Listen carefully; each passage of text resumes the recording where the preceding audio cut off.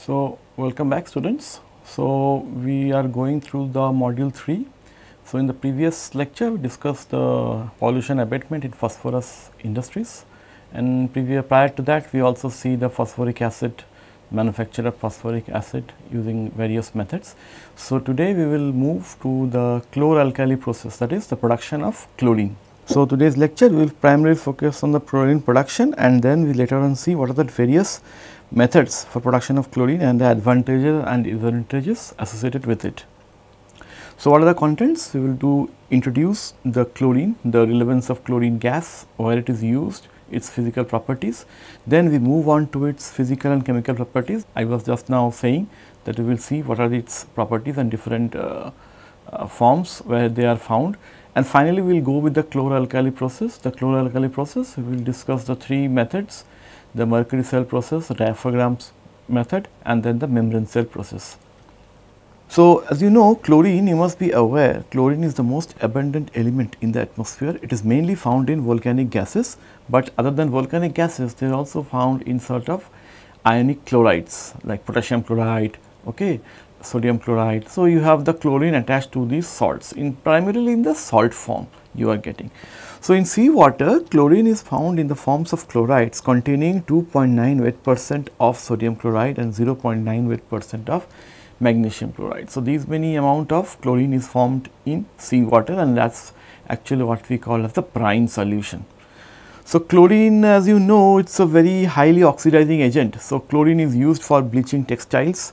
So, initially they were manufactured from manganese dioxide and hydrochloric acid. So, what it is, they reacted the manganese dioxide and hydrochloric acid to form chlorine. This was a method which was devised long back by Weldon, the company's name. Then in 1866, chlorine was also produced. They somehow managed a different route. So, chlorine was produced by oxidation of hydrogen chloride gas or we can say it is a wet air oxidation of hydrogen chloride gas in the presence of copper salt.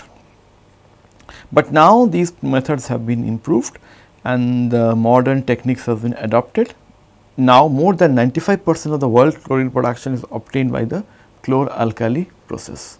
So, what is that chlor-alkali process? We will discuss. Prior to that, let us see what are the physical and chemical properties of chlorine. They are listed: the atomic number, the atomic mass, melting point is less than 0, boiling point. Then, so obviously at room temperature it will exist as a gas. So, you can pressurize it and make it as a liquid. So, the density of gas at 0 degrees Celsius and 1 atmosphere pressure is this much, and the density relative to air density is this much, 2.48 kg per meter cube. Enthalpy of fusion and enthalpy of vaporization data is also there. These are some important properties of chlorine gas. Now, chlorine is known to be highly soluble in sulfur chlorine compounds. So, sulfur chloride compounds, they are very useful in many industries. So, these are called as chlorination solvents. It means in those solvents which has comprising of sulfur chlorine compounds, if chlorine is soluble in that, they are called as chlorination solvents. So, these are chlorination solvents. Certain metallic chlorides and oxide chlorides, including vanadium oxide chloride, chromyl chloride, titanium tetrachloride and tin chloride, are effective chlorine solvents. So, these are the chlorine solvents. So, the solubility of this chlorine gas in various solvents are given here. So, these are all given at this temperature which is below ambient. So, sulfuryl chloride, disulfur dichloride, phosphoryl chloride, silicon tetrachloride, then titanium tetrachloride, benzene, chloroform, dimethyl formamide and acetic acid. So, if you see the solubility is given here, the wet % and the last two are in grams. So, you see the solubility, wet % is pretty highly soluble in disulfur dichloride and least soluble in sulfuryl chloride, and they are primarily very much soluble in dimethyl formamide or acetic acid. So, where can chlorine be found? Chlorine be found in large quantity, especially in rock salts. And what are these rock salts? You may be aware, this is sodium chloride, this is our table salt, you know, then potassium chloride, so magnesium chloride. So, these are given names like biscophyte is magnesium chloride with 6 moles of hydrated water. Then carnallite is KCl MgCl2 with 6 moles of hydrogen, that is water. Then tetrahydrite is calcium chloride and magnesium chloride together with 12 moles of hydrated molecule of water. then kyanite is potassium chloride with magnesium sulfate. So, these are the various forms of rock salts where chlorine lies. Okay. So, any of this can be used for the recovery of chlorine, but out of these the first two are important on which the electrolysis processes depend. So, over the next years it has been said that the global chlorine capacity is increasing modestly from 87.69 million tons per annum in 2019 to around projected 92.13 million tons per annum in 2024. So, chlorine gases, as you know, it can be used in the plasticizer industry, in the polymer industry, and also as a bleaching agent. So, this chlorine has a good property, it can be used as a bleaching agent. So, for there's for cleaning of water, etc., it can be used, and it is still being used as a bleaching agent. So, chlorine is also present in plants and animals in the form of chlorides or free hydrochloric acid. Okay. So, these are the various sources of chlorine. You have in the source such as rock salts, then especially the magnesium, calcium, potassium, sodium, these chlorides, or it may also be present in plants and animals in the form of chlorides or free hydrochloric acid. So, chlorine production, what is the basis for chlorine production? So, it is a gas. So, from hydrogen chloride, chlorine can be produced. So, this is the route they found out from HCl. So, but how to take out this HCl? So, beginning of the 19th century, manganese oxide was used to oxidize hydrogen. So, what they did? They used hydrogen chloride as a source raw material, and with it they actually oxidized this HCl with manganese oxide. But the yield was very low, it is only 30% of the theoretical achievable value. So, hydrogen chloride, 2 moles of hydrogen chloride reacts with 1 mole of manganese oxide to form manganese oxide and water and chlorine gas. Okay. So, chlorine gas is evolved here.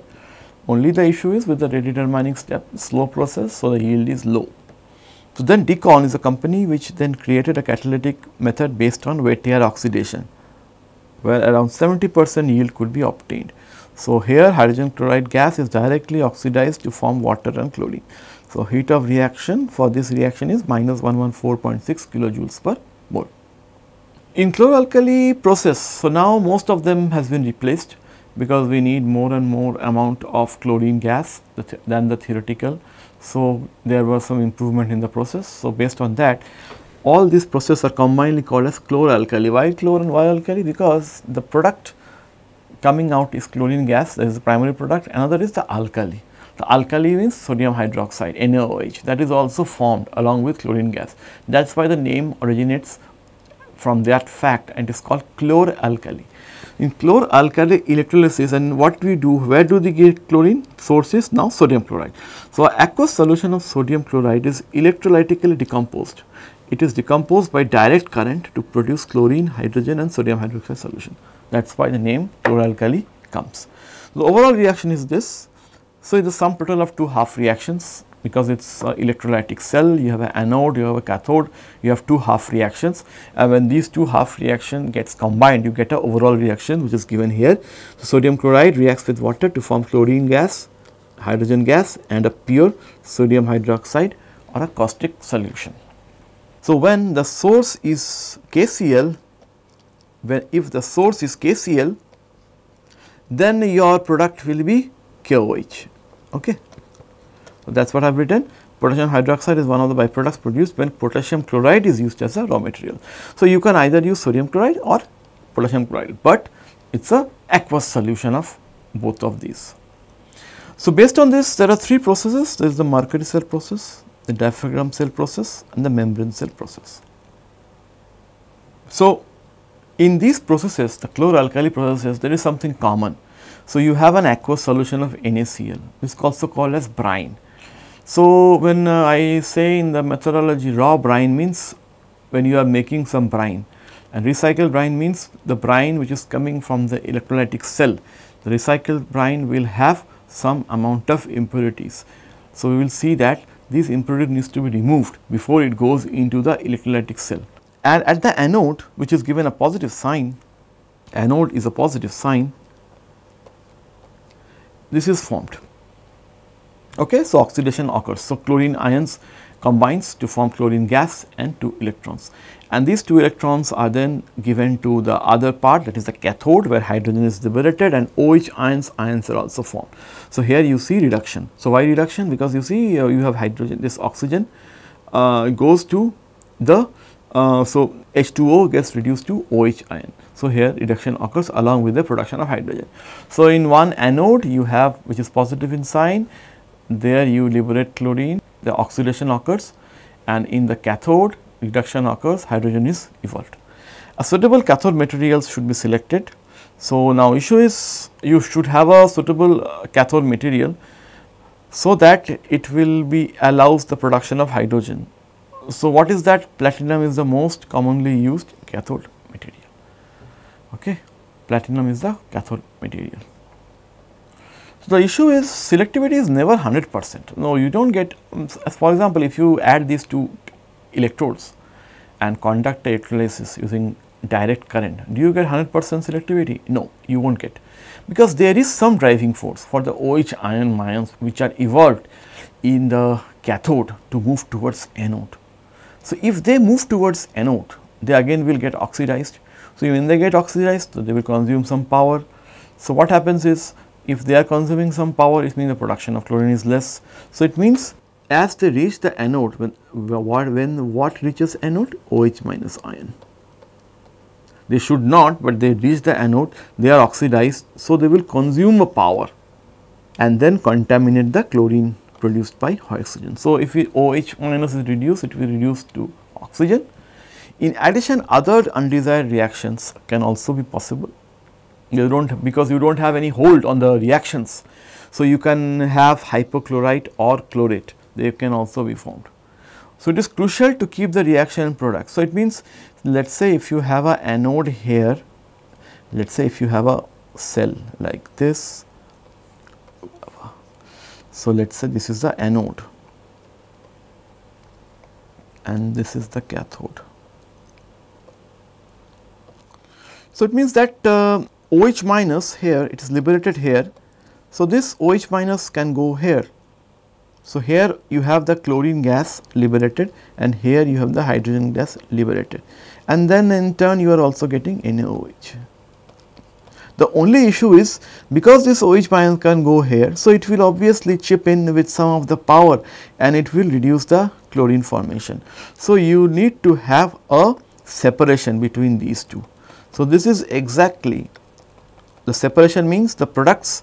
So only now if you produce a separation or some separating unit, so you allow in such a manner, you allow Na plus to pass through, OH minus not to pass through to the anode side. Okay. So this type of systems that you have the separation between the reactant products evolved in another cathode are of 2 types. These are called the diaphragm cell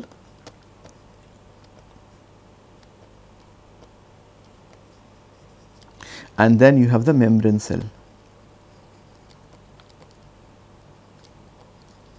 So as the name suggests, diaphragm and membrane means in the first case you have a diaphragm where it is made of asbestos, and in the second case, in the membrane cell, you have a membrane which is made of some sulfur and fluorine atoms. So we will see that in detail.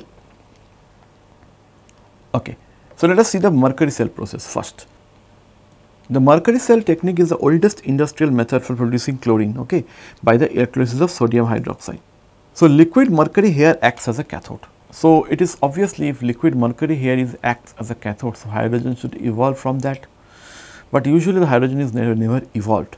There are some issues, maybe it is, I mean I leave it to you, it is primarily due to the rate determining step, because the rate determining step the hydrogen production is very low. So hydrogen is not liberated. Instead, there are some of the reactions which are included are something like this. So the sodium ion, when gets reduced to form a amalgam, sodium hydroxide, not hydroxide, this is sodium mercury amalgam. Okay. So sodium, that way it is taken up. Now where is this electron formed? So this electron forms, what happens is this NaHg the amalgam formed is regenerated by reaction with water. So, when you again add water to it, this is NHG and NaOH. So, it means you have an anode here, you have an anode where chlorine is liberated, you have a cathode, again same thing, you have a cathode, let us say the cathode here is liquid Hg, where amalgam forms. But when you decompose the amalgam, you will get the mercury and the sodium hydroxide. So, this sodium hydroxide produced is very pure. So, it is not at all contaminated.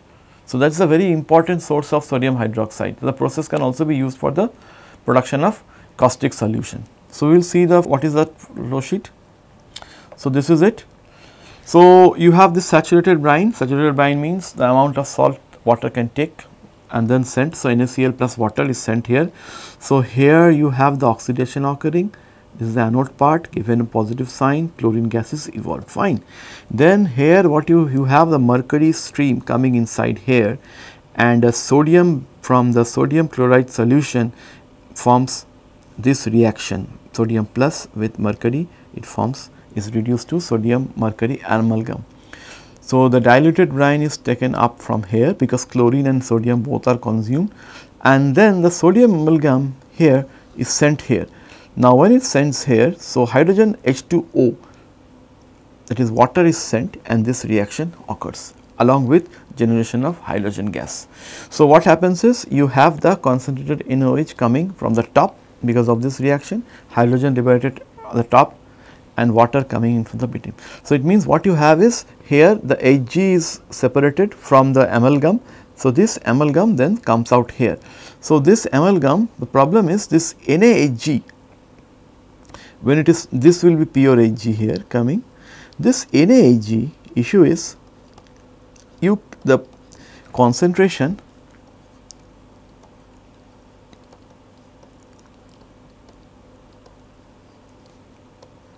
of Na is a problem.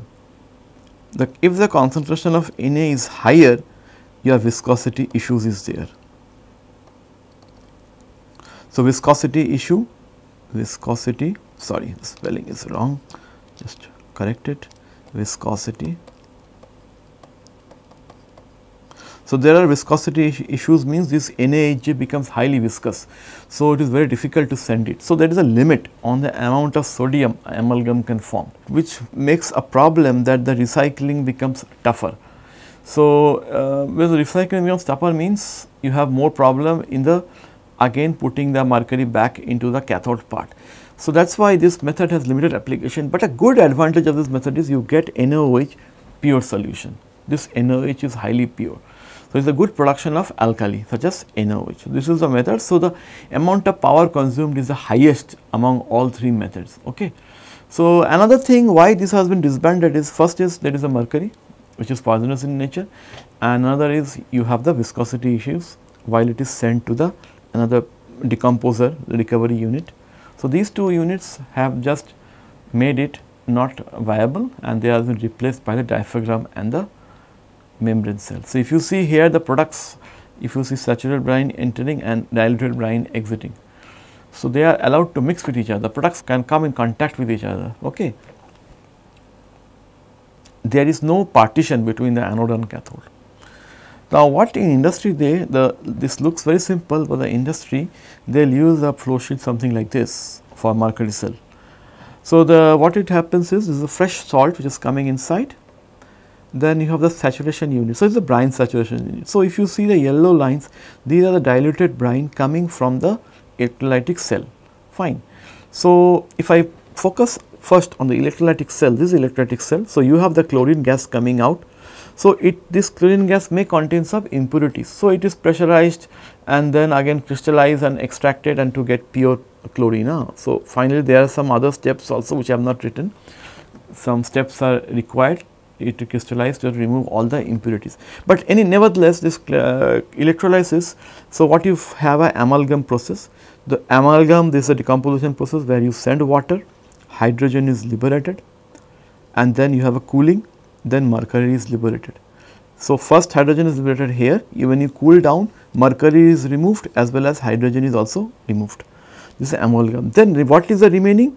You see that reaction, it is, so the NaHg will form sodium hydroxide and Hg. So, Hg we have taken care, mercury is removed. Then the NaOH part, the caustic solution is again cooled. There will be some impurities of mercury inside, there is a mercury removal unit, and it is then it has been stored and sent for further processing, the sodium hydroxide. Now, what is the remaining one? The mercury, when it is decomposed, then sent back to the electrolysis. So, this is a recycled feed for mercury. So, there is the reaction, the two half reactions are carried out here in the anode and cathode part. So, analyte means the weak brine solution. So, this HCl acid is sent here so as to maintain the pH of the, so if it should not be more alkaline. So, to maintain that alkalinity, some pH adjustment is required. So, if you see the brine, it is taking up the diluted brine. So, this diluted brine is the analyte. Again there is some test or the checked for the pH. Then all the chlorine, there may be some chlorine gas present in the diluted brine. So, this chlorine gas is removed in the dechlorination unit. Then again caustic solution is added here, and finally to if some more chlorine gas is there, some chlorine gas may be there. So, as to neutralize those and send it as a diluted brine. So, if the diluted brine is there, you add fresh salt, then you get the saturated brine which is ready for the insertion into electrolytic cell. But prior to that, it goes to 3 steps: precipitation, filtration, heat exchange. So, this is a raw brine. So, sometimes the impurities might be there from the fresh salt, maybe magnesium or calcium. Okay. Magnesium, calcium may be there. So, what they do, they send some precipitant and they take out this as a filter. In the filtration unit, they separate out this residue of magnesium and calcium, then they get a purified brine. When the purified again, they do some heat exchange, then adjust for the pH, then send it to the electrolytic cell, and likewise the entire cycle goes on. Okay, this is the entire process for the manufacture of the chlorine gas. So, we have only focused on, in the previous slide, we have only focused on this part and this part. In the previous slide, the amalgam decomposition, the electrolytic unit, other operations are also there in this setup. So, moving ahead, let us see the next method, which is the diaphragm cell. So, diaphragm cell method, as I told you, there is a partition between anode and cathode. So, it separates the anode and cathode in diaphragm cell. So, what they do, they give a microporous diaphragm. So, this is made of asbestos. So, this asbestos, what they will do is that they will only allow the sodium Na plus to pass through this. So, the way it has been constructed in such a manner such that even OH can pass, OH can also pass through this. But the amount of OH diffusing from the cathode to anode side is very less as compared to anode to cathode, that is the diffusion of sodium ions. So, this is one barrier. So, they do not allow the chlorine and hydrogen to mix each other. So, again as you see, there is a two, this is your cathode where reduction occurs, and this is the anode where oxidation occurs. You have the chlorine gas here with hydrogen gas here. So, even though some OH may be again liberated, they may again get oxidized to hydrogen gas. Then what you have is, we have a diluted feed of NaOH and NaCl. This NaOH is highly pure, but not that pure as obtained in mercury cell, but it will have some impurities of 1 to 2% sodium chloride.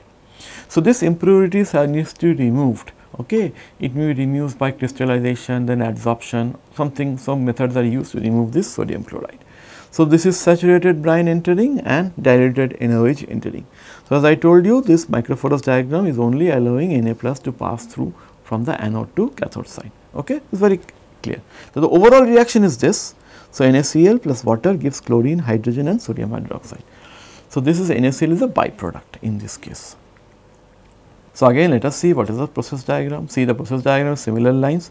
Again you have the brine saturation unit, you add the salt here, you add water here, do a precipitation because to remove of calcium and magnesium, remove them by filtration, this becomes the residue. Then you send it, exchange heat with the chlorine gas which is passing through, then you send it to a brine saturation unit, finally again exchange heat with the hydrogen which is evaporated, and then send it to electrolysis. So, this electrolytic cell, these two half reactions occur, and finally what you get is you concentrate, this is the liquid part. So, the liquid part is sodium hydroxide. So, what you do, you concentrate it, you cool it, and basically you remove here NaCl here, because I told you 1 to 2%. So, the NaCl is removed out here. So, you concentrate it, cool it, storage it, and finally what you get is pure NaOH here. Okay. Now, what happens is the remaining salt as I told you, so they will again be sent back, this along with those, one is which the NaOH, another is this NaCl solution, the depleted brine is again sent back from here and here to make up and send it back to the recycled brine into the brine saturation unit. So, the electrolytic cell, as you know, you evolve hydrogen at the cathode and chlorine at the anode. So, this chlorine, after exchanging heat, it is dried, then compressed, then liquefied and evaporated to remove the impurities present in the chlorine gas, so that you get pure chlorine gas. Okay, so these three processes are essential part, in fact the 4 process, they are essential parts before the chlorine is sent to the industry. This makes the chlorine 100% pure. You remove the other gases, let us say hypochlorite or some chlorate is formed or oxygen is formed, you remove them by drying, compression, liquefaction or evaporation, then you get pure chlorine. The remaining hydrogen is sent to the heat exchanger, and then again some oxygen, if produced, they are removed and you get pure hydrogen. So, this is the way it has been done. Okay. The precipitants is same use for actually precipitate out the calcium and magnesium impurities. So, this is the way the entire flow diagram of a diaphragm process actually works. So, again what we saw in our process is only this, just now what we did is the cell is only this part. So, if you see what we read in our books are only confined to the electrolytic cell, the remaining operations we are not aware. So, this actually completes the entire operation for a diaphragm cell. Now comes the most important or the most recent method where most of the chlorine is actually formed or produced. So, now cation permeable ion exchange membrane. Now, you saw that the diaphragm, that is some partition, if we can make a membrane which will only allow the cation to pass through. What is the cation here? Cation here is sodium. So, it will allow only the sodium to pass through, but it will not allow the OH minus. In the diaphragm there is some OH passing, but here it is absolutely not at all possible the OH ion to go from the cathode to anode. So, there is development of efficient cationic membranes which has led to the breakthrough in sodium chloride electrolysis. There is a requirement of membrane. So, what is it? What type of membranes? The cation exchange membranes is fine, we require, but what does that membrane material needs to do or needs to have? It should resist the harsh conditions. One is the chlorine containing anolyte which is coming from the anode, and the highly caustic alkaline media which is coming from the other side. So, this SO3F, that is sulfate fluorosulfate group based of gassed membranes, have been recently used, and these are actually the membrane material which will only allow the sodium ions to pass through. Unavoidably, still a little amount of OH ion will flow from the cathode to anode compartment, causing a reaction in the still. I mean, even though I tell it is 100% not possible for OH, little amount of OH ion still pass through this cation exchange membrane. So, maybe what you can lower this is through contribution of the side reaction. So, that is what we call a side reaction when OH get oxidized to oxygen. So, it can be minimized by modifying the anode surface or lowering of the pH. So, that is why I told you when you add HCl you lower the pH. Okay. So, it means either you modify the anode surface or lower the pH, that can actually minimize the byproduct or the side reactions. So, during the diffusive transfer of cations, now the issue is with the cations, when you have sodium ions passing through this membrane, some water is also transferred, H2O. So, it means when this water is also transferred to the cathode side, the resulting sodium hydroxide is diluted. So, it means the sodium hydroxide solution obtained here is the most diluted among the three processes. So, that means that resultant chlorine we have to make or design the cell in such a manner that the resultant chlorine and hydrogen produced can be separated in the compartments or outside the cell easily. Okay. So, now there are two issues which you have to keep in mind: the life of the membrane. The life of the membrane will depend on the purity of the brine, because if it is highly salt concentration is very large, then it may damage the membrane. Okay. So, if it damages the membrane, so it means it depends upon the concentration of the brine. So, after purification, precipitation and filtration, the brine is also purified with a ion exchanger. Now, issue is ion means some other ions may be coming, so you have to remove those. So, you have to only pass pure brine solution into the electrolytic cell, that you have to take care. So, in this membrane cell process, that is very important. So, this is the membrane cell process. You have the anode here, this is the cathode here, we have the half reaction chlorine, oxidation occurring, reduction occurring, or other than reduction this reaction also occur, that is sodium plus ions transfers from the anode to cathode and forms NaOH. So, you have the concentrated NaOH here, but you have a depleted brine on the other side. So, because this is depleted brine, because this NaOH is not able to go here. Okay. So, it means that when Na plus is going, so it means you will have more and more of Cl ions, minus ions. So, that is why we call as depleted brine. So, you will have primarily more of Cl minus ion here, where Na plus is more here. Now, as I told you, this OH minus is already present here. So, this Na plus and OH minus reacts and forms sodium hydroxide. But since I told you water may also pass through, so this water then comes through here. So, instead of this becoming concentrated, it becomes dilute. That is the point it has to be noted. So, hydrogen gases is liberated. So, this is called the selective cation exchange membrane. So, what is the overall reaction? Same overall reaction, the sodium chloride reacts with water to form chlorine, hydrogen gas and sodium hydroxide solution. So, this is the way a membrane cell actually conducts the electrolysis. So, this is the flow diagram for membrane cell process. So, you have the brine preparation. So, you prepare the brine by adding the salt and water. Brine is prepared, the caustic solution is coming here in a which. So, this is the electrolysis. The electrolysis will have depleted brine, and then hydrogen is liberated from the cathode side. So, you cool it down and get hydrogen, while you get chlorine gas on the anode side, where these steps needs to be done: cooling, drying, compression, liquefaction, evaporation. These are the same 5 steps which you also obtain in the diaphragm process to get chlorine gas.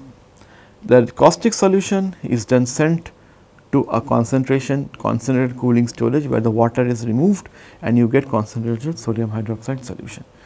So, this NaOH, then the depleted brine when it comes here, it is again dechlorinated, because it may be contaminated with chlorine. So, because you in the previous slide, if you remember, the chlorine gas is found in the anode side. With the anode side, there is more of chlorine atoms. So, because of these chlorine atoms, it may be contaminated, the depleted brine may be contaminated with chlorine. So, this contamination with chlorine, so you remove this chlorine and then add the caustic solution, then you recover or come back to the original brine preparation. Now, why is this HCl used? Again, it is to, as I told you, is to avoid the side reaction and also adjust the pH. That is why this HCl is added. So, this is the way in the membrane cell process the chlorine is formed. So, if you remember, in the mercury cell, diaphragm cell and membrane cell, the purest NaOH, the alkali form is in mercury cell. Okay. So, but the selective process, the most selective process where you get pure chlorine is the membrane cell process. Okay. But all these methods are together called as chlor-alkali, and this chlor-alkali is basically the workhorse of nowadays for the production of chlorine gas. So, I will conclude this lecture, and please go to these 2 references, not much, our textbook as usual, And the second part is the Smitager, which is the editor of this book, Chlorine Principles in Industrial Practice. This is, you will get the entire detailed process diagram for membrane cell, mercury cell or the diaphragm cell. Thank you.